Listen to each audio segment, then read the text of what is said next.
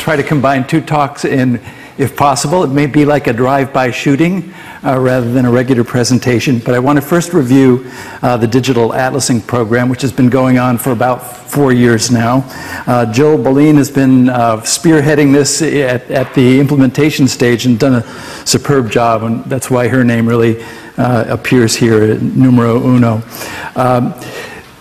It was initiated, I think Jan got this up and started in late 2006, invited me to set up a meeting in Stockholm in February of 2007, which was my first introduction to Swedish winter, and it wasn't so bad after all. A terrific group participated, and we produced a document of this type. Those of you who work at these, contribute to the INCF workshops, are familiar with these. This is actually the second document that the task force produced. It's extremely comprehensive, 25 pages, and it's in the back, a few extra copies there, so if some of you want to know about the first 2 reports and what we proposed to do, you're welcome to get that document. Pilsen, things started to get instantiated. In other words, we started to actually produce code and standards and implement them.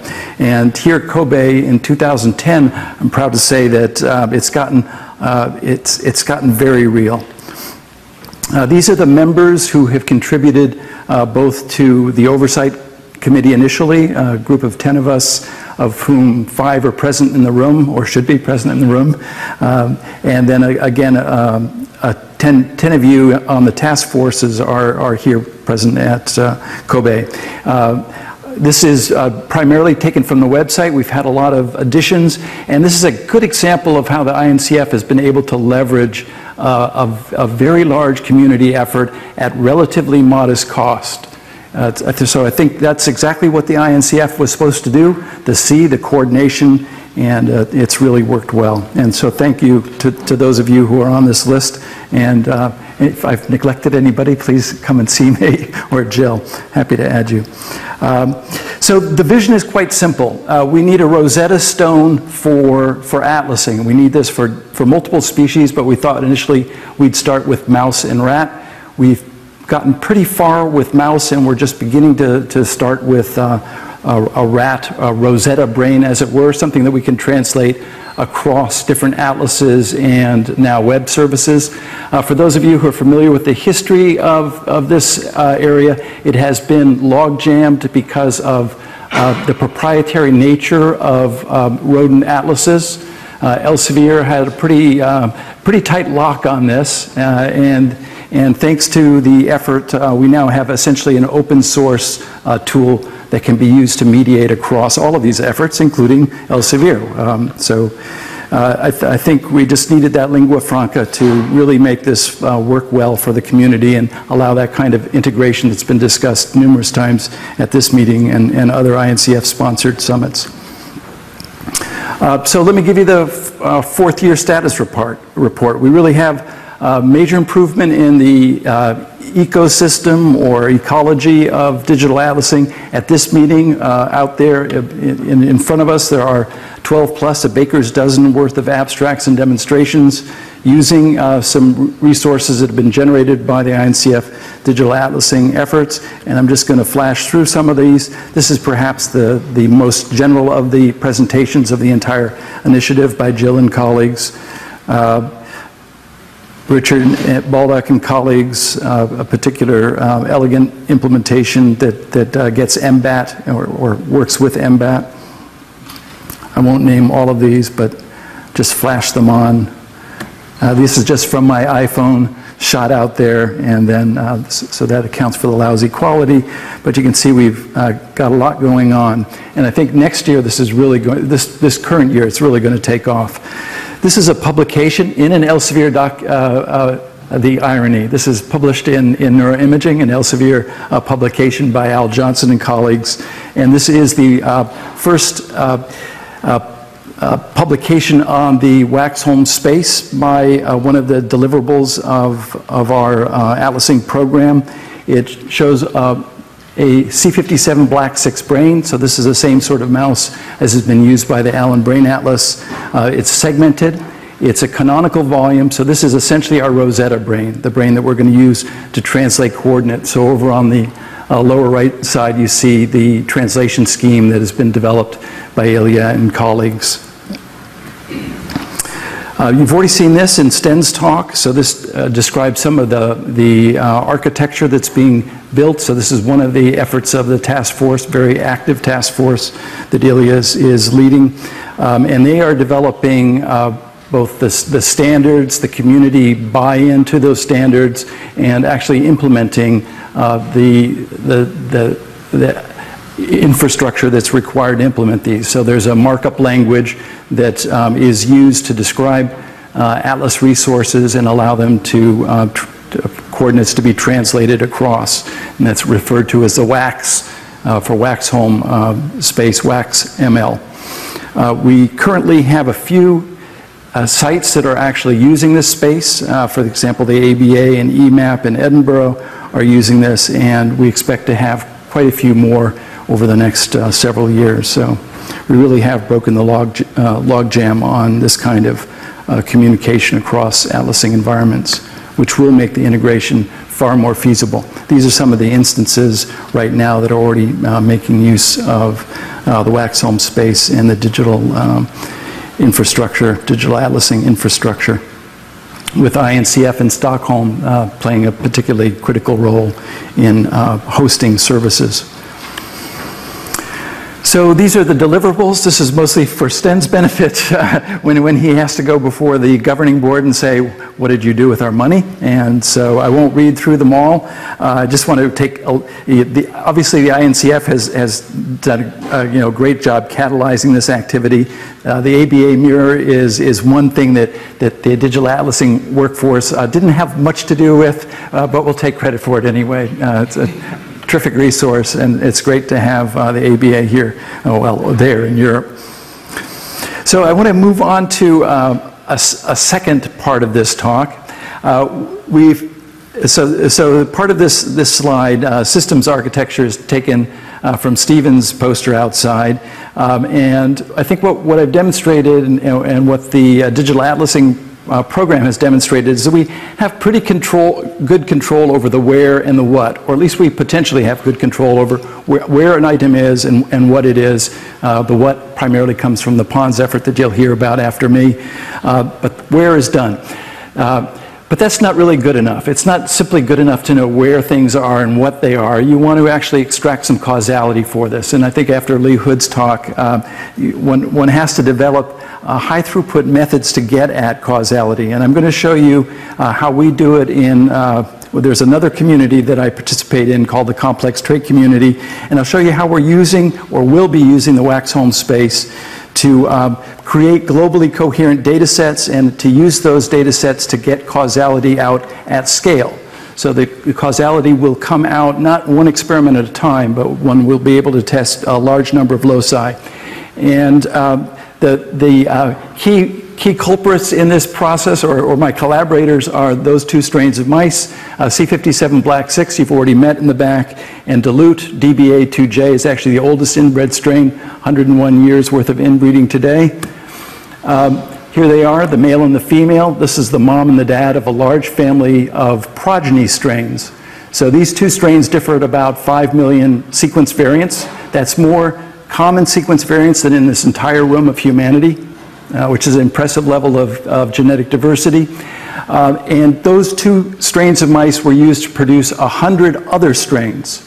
And we have all of these in our lab in Memphis. You're welcome to come visit and study these. But let me show you what we can do with a globally coherent data set generated from these mice. Oh, first let me show you some cute mice.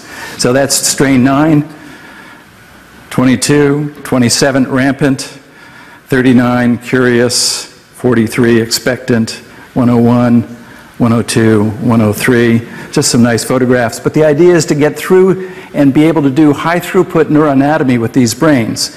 And over the last 15 years, I've been collaborating with a group led by Glenn Rosen at Beth Israel Deaconess, and we've put together a mouse brain library. We've been doing this a very long time. And we now have about 4,400 slides from that population, other populations of mice. Unfortunately, all of these images are unregistered and they are almost unusable to the community. There's no way you can explore 4,400 slides from 2,200 cases and about 200 strains of mice. Microsoft finally came through for me, and Pivot is a terrific application. So if you take anything home from this talk, have a look at Microsoft Live Lab Pivot, one of Microsoft's better purchases over the last 5 years. I had a lot of help in putting this together. My colleagues in Memphis, Glenn Rosen, Mike Harowitz, and Leonard Kwan at the ABA, and a lead programmer. So this is, let me give you a little demonstration of what this looks like. This is going live. So the website is mbl.pivotcollections.org. This is now a new type of browser. This is a set of about 1,000 slides. They're little, basically postage stamps of each slide, and I'm pivoting the collection. Here I'm looking at sex. I've got males on one side and females on the other. Then I can look at age, and now I've got them in histograms by age. But I want to zoom in on the set of slides that are from the 0-day to 100-day cases. Here you have a little normal distribution. I want to zoom in on a particular age range. Those are all the cases now that are between 50 and 55 days of age.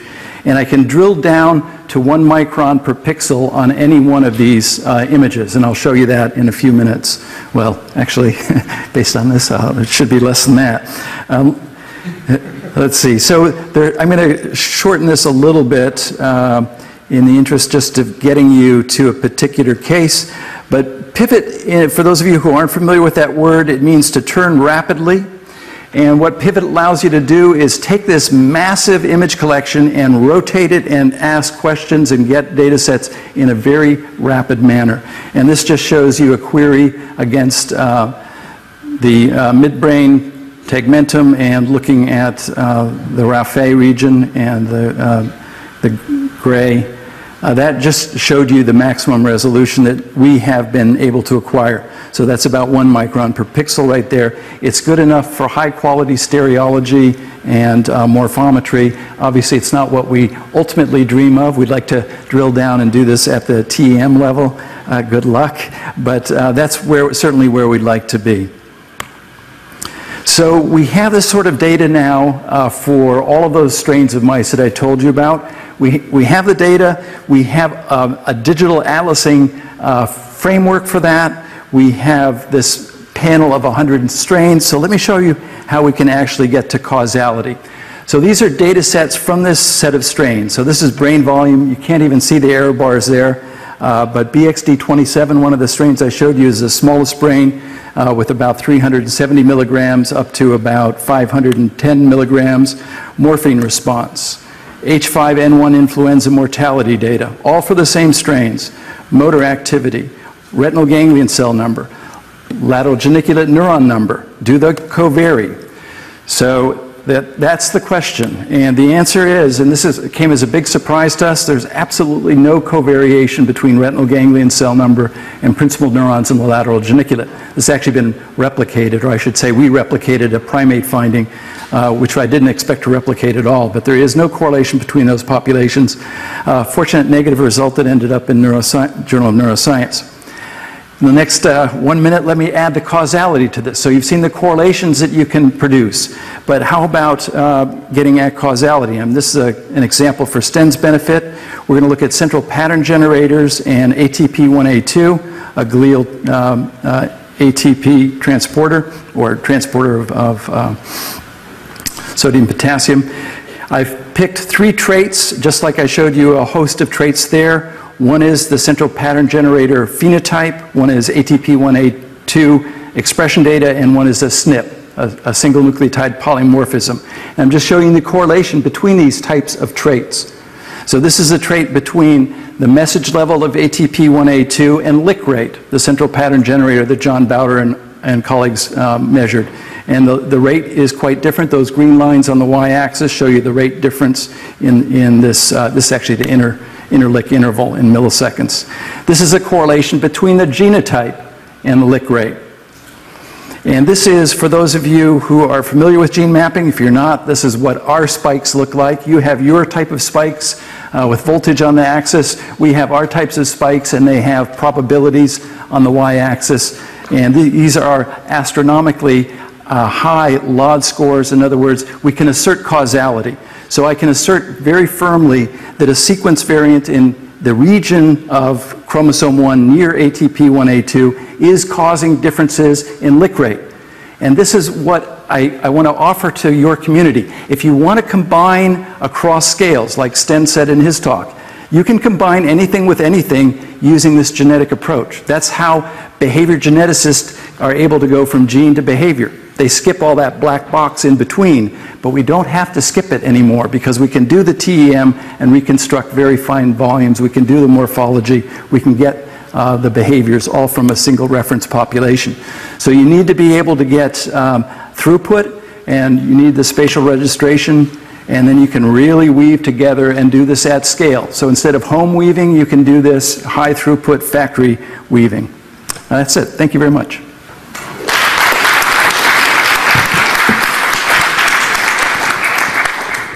Thanks very much, Rob. And to give some supplementary information, I just made a little Google search on waxholm space in brackets on my machine here, and that gave 10,400 hits. Wow. And then I tried out a couple of other spaces and atlas things, and they were not nearly to that level. None of the old ones, we'll have to check the semantics on waxholm spaces. Maybe a glue in India, for all we know. Okay, that could be. So let's see, do we have any comments or questions to Rob Williams?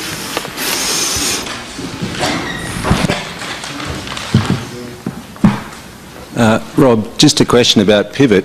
It looked like a visualization tool, but then I thought you were explaining that it relates to how you can correlate between measures. So is there a measurement capability in it as well?